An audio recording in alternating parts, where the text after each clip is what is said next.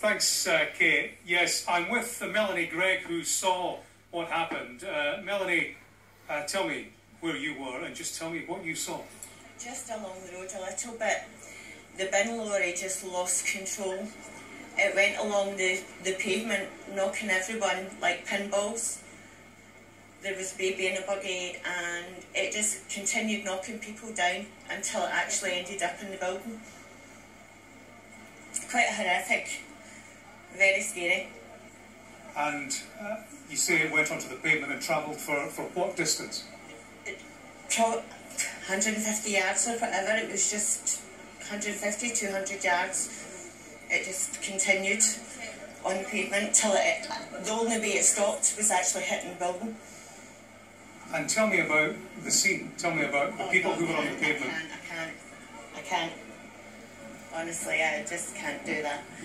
And as it went along the pavement, people presumably trying to get out of the way. Trying to run out the way.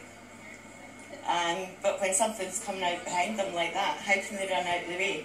You know, it's such a horrific thing, and it's just horrible.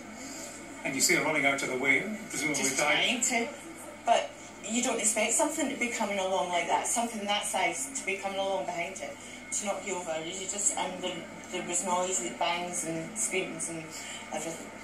And tell me about the people in the pavement. You said there was a baby in. Well, you said there was a baby in a buggy. Baby in a buggy. There are actually two little kids. No, it was just horrific. And it looked like I seen it at 9/11, so I'm sorry, but it's just. Just lost James just